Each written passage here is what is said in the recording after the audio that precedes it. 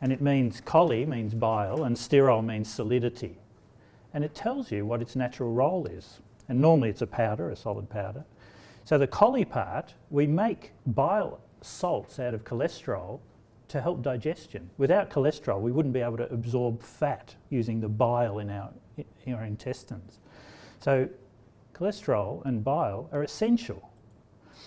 Cholesterol is in every cellular membrane. All of our cells have cholesterol in the membrane. Without it, frankly, they'd fall apart. It gives solidity to the cell. So again, cholesterol is essential. Cholesterol is the precursor molecule for vitamin D. The sunlight wouldn't do anything unless we had the cholesterol to start off with. And all of the steroid hormones, testosterone and estrogen, are made from cholesterol.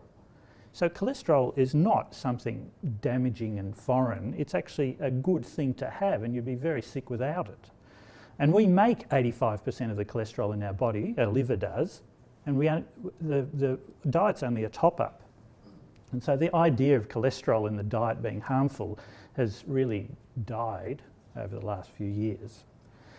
It started off with this Russian who fed cholesterol to rabbits, and he found cholesterol-rich plaques in their blood vessels.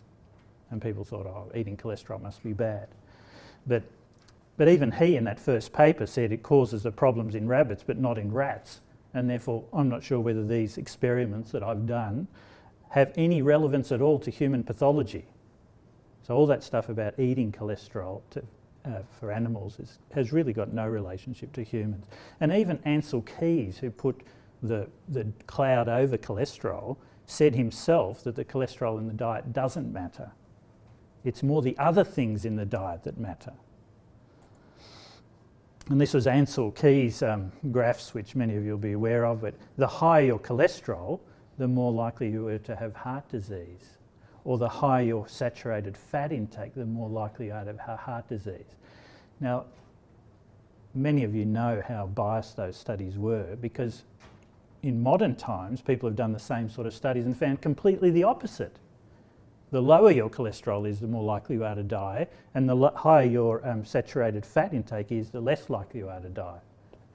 And the important particles are these VLDL, IDL and LDL particles, which we'll go through what they mean.